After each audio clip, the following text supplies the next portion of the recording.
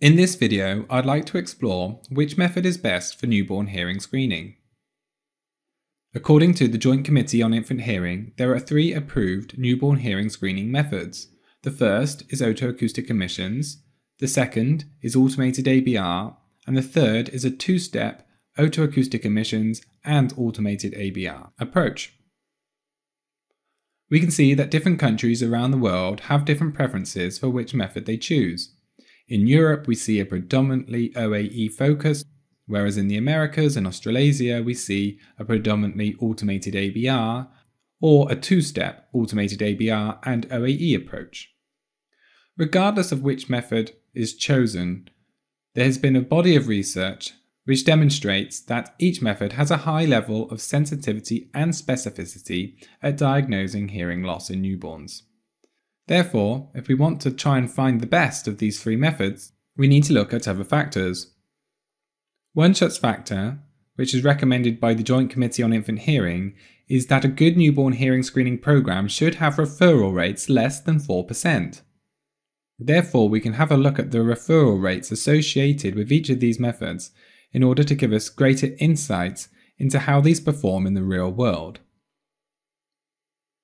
Before I do that, I want to just tackle one question that gets asked commonly, which is, which method is best for newborn hearing screening, transient evoked otoacoustic emissions or distortion product otoacoustic emissions?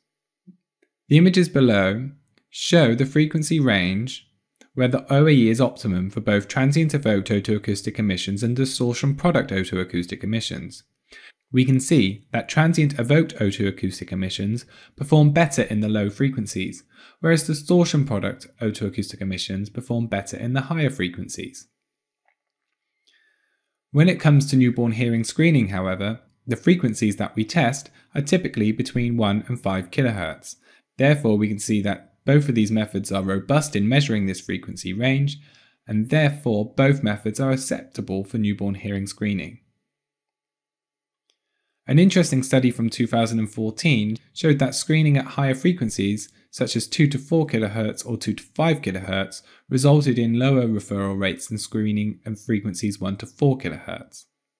Despite this, both the transient evoked otoacoustic emission and distortion product otoacoustic emission can measure these frequencies, and therefore both remain valid methods for newborn hearing screening, with one not outperforming the other. Let's now go back to the point I made about referral rates. Here we can see the referral rates associated with different screening methods. Otoacoustic emission only screening, in most countries that's typically a 2-step OAE process, and we can see that the referral rates at the end are typically between 2% and 8% according to the literature. Screening ABR has an improved performance over the 2-step OAE. We can see that screening ABR typically has referral rates of 0.5% to 3%. We can then lastly look at a 2-step automated ABR and OAE method. Here, babies are typically screened using otoacoustic emissions first, then otoacoustic emissions second, and then if they continue to fail or refer, then they are then screened with automated ABR. We can see referral rates in this pathway are typically between 0.5% and 2%. Lastly, we need to of course take into consideration babies with risk factors, and there's 2 approaches we can do with screening here, either a single approach screening ABR or automated ABR, or a combined otoacoustic emission and screening automated ABR. Regardless of which method is used, we typically see referral rates between 5 to 10% into diagnostic audiology. If we dig a little deeper, we can see that really the referral rates into diagnostic audiology are not just method dependent, but also dependent on the number of steps within each method. A study by McKay in 2021 looked at screening programs across 47 regions and identified referral, follow-up and detection rates from newborn hearing screening. On the right-hand side, you can see a graph that summarizes some of that data. I've picked out a few countries just to provide examples of what referral rates can look like when combined with number of steps. If we take the Russian approach, this consists of a one screening appointment, where OAE is performed only, and this results in a referral rate of 1.8%. It's important to note that in the Russia approach, multiple otoacoustic emissions can be taken within the same maternity ward before discharge. The Belgium approach uses a two-step automated ABR test, and we can see that when we add a second layer, the referral rate to diagnostics reduces, for the Belgian babies at 1.4%. Lastly, we can add multiple layers to the newborn hearing screening program, and in the Stockholm region of Sweden, they perform otoacoustic emissions, followed by otoacoustic emissions, followed by otoacoustic emissions again, and then lastly an automated ABR. This robust approach to newborn hearing screening results in very few babies being referred to diagnostic audiology at 0.3%. So we can see that screening method and number of steps has a significant impact on the referral rate into diagnostic audiology. Another consideration we need to make when deciding which screening method is best is to think about conditions which are more complex. An important condition which has been noted recently is of course auditory neuropathy spectrum disorder. If we look at our different methods, then if we use an OAE only approach, then in these babies they can often have present otoacoustic emissions. Therefore, these can be potentially missed in the well baby screening pathways. Remember, babies with risk factors always need to have screening ABR, and these are the bigger risk for auditory neuropathy spectrum disorder.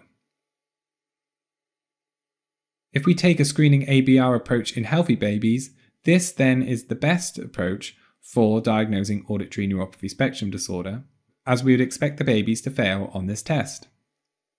Lastly, we have a two-step OAE, OAE, and automated ABR approach.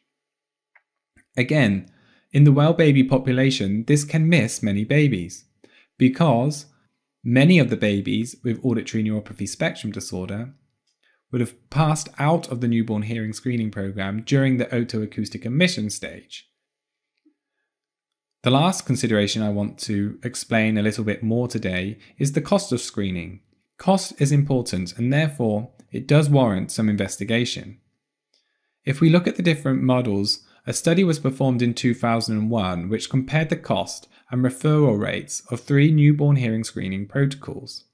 This was a prevailing otoacoustic emissions protocol using a single otoacoustic emission, a single screening ABR using a single automated ABR test, and then a two-step otoacoustic emission followed by a screening ABR or automated ABR if the baby failed or referred on the otoacoustic emission test.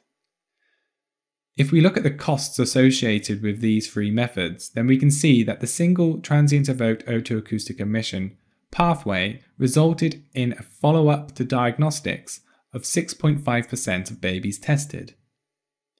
This showed that although the screening approach was very cheap, because otoacoustic emissions are quicker to perform and have cheaper disposable costs than screening ABR, the follow-up diagnostics, however, were very expensive, as large number of babies were referred into this service.